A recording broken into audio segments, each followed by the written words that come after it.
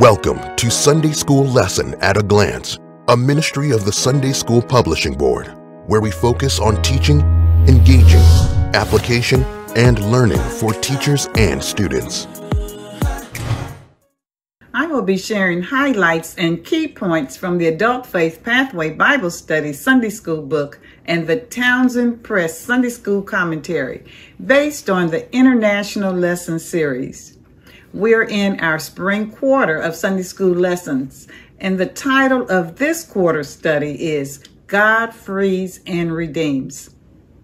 This quarter uses the lens of liberation and Christian freedom to examine and experience the nature of God, who acts to deliver and free people in different situations.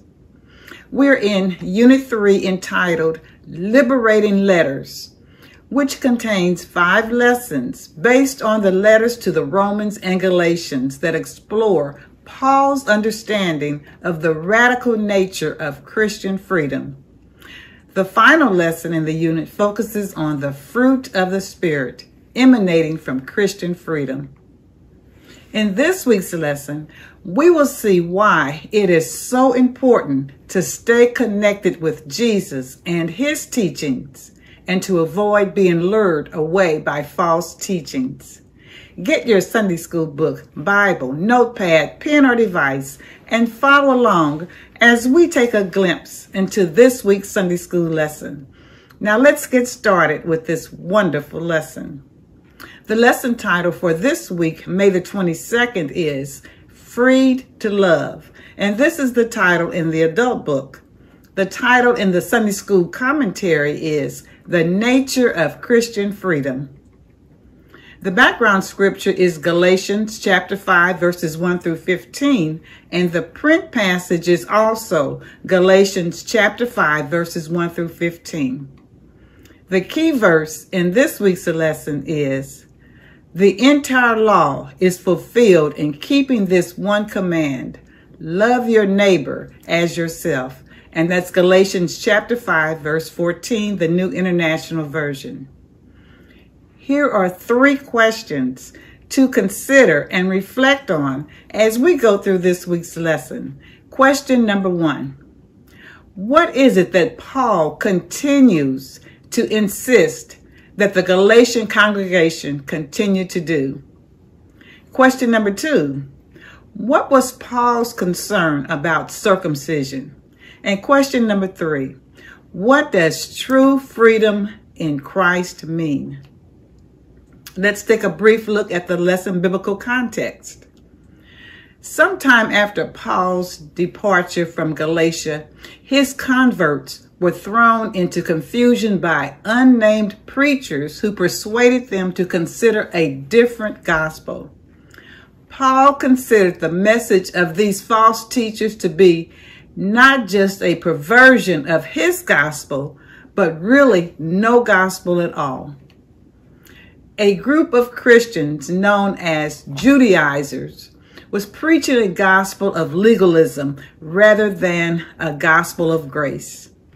Judaizers were a group of Jewish Christians, including some of non-Jewish origins, who regarded the Old Testament law as still binding and necessary for salvation.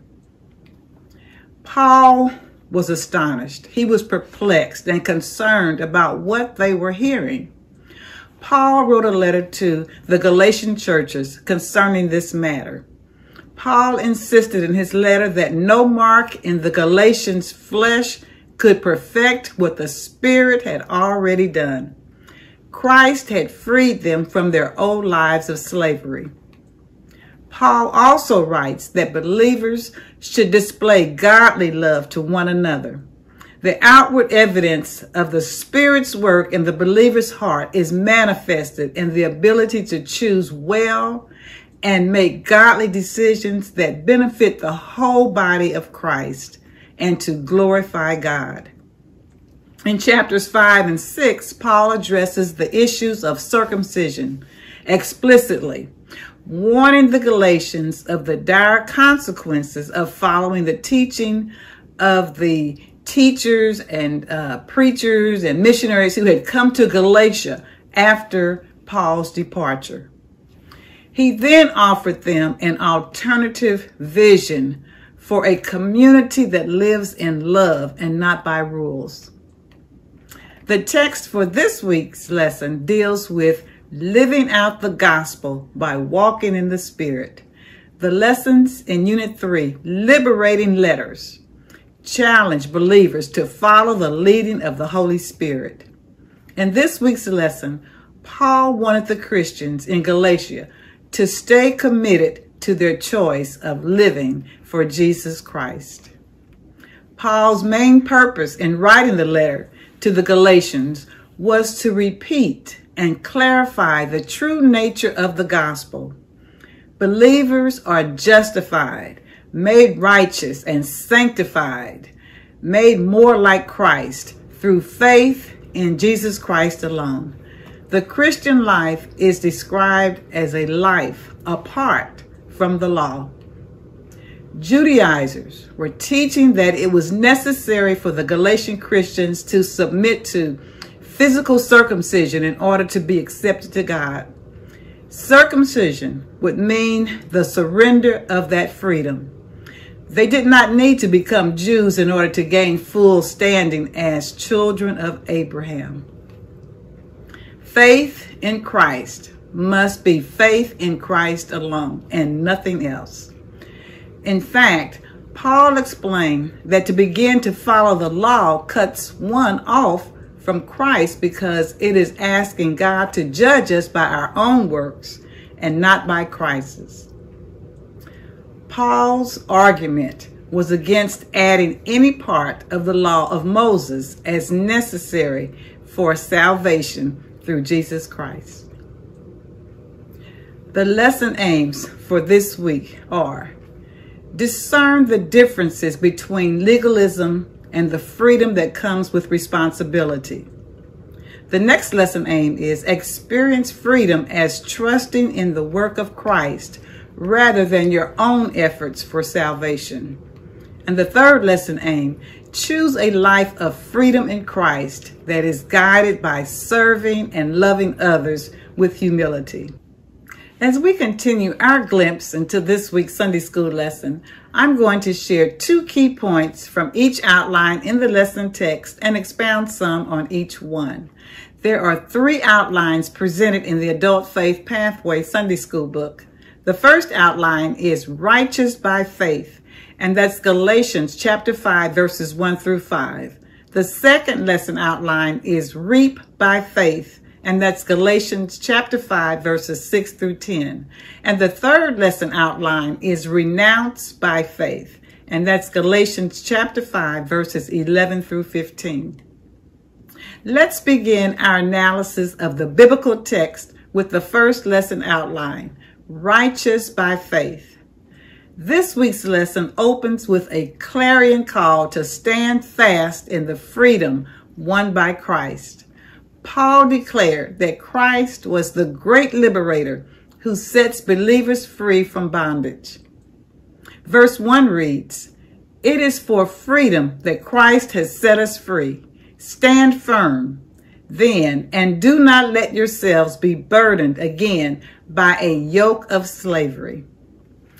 Paul continues to insist in this opening verse that the Galatians be free of the constraints of the Jewish law. He commands them to stand firm in their newfound freedom. If we, like the Galatians, having been set free in Jesus, choose to entangle ourselves with laws about circumcision, sacrifices, holy days, or prayers facing east toward Jerusalem, and the like, then we, too, risk a return to bondage. Paul urged the Galatians not to let any religious person take their freedom from them by subjecting them to another bondage. Key point number 1, Christ died to set us free from sin and from a long list of laws and regulations. Verse 2 reads, "Mark my words, I, Paul, tell you that if you let yourselves be circumcised, Christ will be of no value to you all. The Galatians were considering being circumcised. It was not that the Apostle Paul condemned circumcision in itself, but he was opposed to the Judaistic theology, which insisted that circumcision was necessary for salvation. To counteract the teachings of those who had come to Galatia after his departure, Paul declared that circumcision negates any benefit the Galatians might have about receiving Christ, or might have received from Christ. Verse 3 reads, "Again, I declare to every man who lets himself be circumcised that he is obligated to obey the whole law." Paul reminds them in verse 3 that circumcision creates an obligation to obey the whole law. Verse 4 reads, "You who are trying to be justified by the law have been alienated from Christ. You have fallen away from grace." If the Galatians accepted circumcision as necessary for salvation, they would be leaving the grace system for the Mosaic law system. Trying to save ourselves by keeping all of God's laws only separates us from God. Key point number 2, no amount of work, discipline, or moral behavior can save us. If a person were counting on finding favor with God by being circumcised, he would also have to obey the rest of the law completely. We are not saved by keeping the law. The way of the law makes salvation dependent on human achievement. For them to seek covenant membership by undergoing circumcision was a tragic rejection of God's grace in Christ. God calls every believer to holiness and purity, but salvation is not earned by what one does or does not do. Rather, one is saved because of what God has done for the believer through Jesus Christ.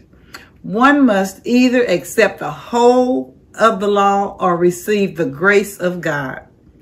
As Paul states in verse 4, those who choose the law forfeit God's gift of grace, alienating Christ and his offer of salvation. Verse 5 reads, "For through the Spirit we eagerly await by faith the righteousness for which we hope." The second outline, reap by faith. Verse 6 reads, "For in Christ Jesus neither circumcision nor uncircumcision has any value. The only thing that counts is faith expressing itself through love." Paul's concern about circumcision was only about its being imposed on Gentiles as a spiritual demand. Key point number 1, we are saved by faith and not by works. Paul now clearly states in verse 6 that neither circumcision nor uncircumcision matters with respect to status in God's family, but faith that is genuine does work itself out through love. Verse 7 reads, "You are running a good race. Who cut in on you to keep you from obeying the truth?" They had begun running their race well, but someone had cut in on them, causing them to break stride or pace and stumble. Verse 8 reads, "That kind of persuasion does not come from the one who calls you." Paul is asking, who told you this? It certainly isn't God. This false teaching did not originate from God. They were now being seduced by other voices into following a false gospel. Verse 9 reads, "A little yeast works through the whole batch of dough." It takes only one person to infect all the others. Key point number 2, even one small deviation from the truth can be detrimental. The point is that believers must always be watchful and prayerful, lest a false doctrine spread throughout the congregation. In essence, what Paul was saying is you must root it out before it destroys your whole congregation. For the Jew, leaven nearly always stood for evil influence. Instead of waiting for the issue to die down or go away, Paul attempted to confront the problem head on in hopes of shutting it down before it got worse. Verse 10 reads, I am confident in the Lord that you will take no other view. The one who is throwing you into confusion, whoever that may be, will have to pay the penalty. Paul was confident that the Galatians would share his views. He also emphasized that nothing would exonerate the guilty one who led the sheep astray. Paul indicated that he would be judged by God and would suffer his due judgment.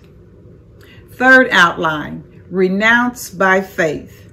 Verse 11 reads, Brothers and sisters, if I am still preaching circumcision, why am I still being persecuted? In that case, the offense of the cross has been abolished. Paul says that if he were no longer preaching the Lord Jesus, then no one would be persecuting him. Because Paul was teaching the truth, he was persecuted by both the Jews and the Judaizers. Key point number 1. The cross marked the end of the law system and rendered circumcision and obedience to the Mosaic law unnecessary. Verse 12 reads, As for those agitators, I wish they would go the whole way and emasculate themselves. Above circumcision, Paul stated that he wished all the troublemakers were just cut off, castrated, and thus removed from the presence of the faithful and no longer able to sow seeds or discouragement among believers. What he is saying is to castrate themselves. Paul is uttering a strong expression here. He wants the false teachers to leave them alone. Verse 13 reads, You, my brothers and sisters, were called to be free, but do not use your freedom to indulge the flesh. Rather, serve one another humbly in love. Verse 14, For the entire law is fulfilled in keeping this one command, love your neighbor as yourself. Paul is speaking about behavior within the Christian community, behavior that should characterize how Christians treat each other. Paul does not treat love in this verse as just another human virtue, but rather as a fruit of the Spirit, something that is produced by God in the life of the believer. Key point number 2, true Christian freedom means service, it means harmony and unselfish love. With this liberty in Christ, believers must seek to serve one another in love as Christ chose to love and not for fleshly gain. The practice of godly love for others involves renouncing selfish desires and embracing Christ. For the whole law, or fulfilling the entirety of the law, can be summed up in this one command: love others as you love yourself. Verse 15 reads, If you bite and devour each other, watch out, or you will be destroyed by each other. Paul warned of the futility of sowing seeds of division and conflict. Such striving among believers only results in hurting and destroying one another. In summary, there are many voices speaking in the world around us. Satan is cunning and deceptive, and his voice is dangerous and can be disguised as a reasonable spiritual truth. Don't let a false teacher or a confused believer rob you of the peace and freedom that you have in the Lord Jesus Christ. Remember that Adam and Eve lost their freedom in the garden because they listened to the voice of the serpent. Know the word for yourself and don't let anyone convince you of anything that contradicts God's truth. Christians must diligently guard themselves against division and discord. It is easy to fall into the trap of competing and debating over differences in Christian practice and doctrine, worship format, music, dress codes for worship, special days, preaching styles, and other things that do not determine Christian faith or salvation. Our challenge as believers is to display the love of God in all matters, pointing people to Jesus Christ. In closing, thank you for tuning in to Sunday School Lesson at a Glance. I hope this glimpse of this week's lesson is helpful to you as you prepare to teach and study God's Word. Don't forget to click the like, share, and subscribe button. For additional information and resources, contact the Sunday School Publishing Board. Blessings to you until the next Sunday School Lesson at a Glance. We invite you to join us each week as we take a glimpse into the Sunday School lesson. Subscribe now.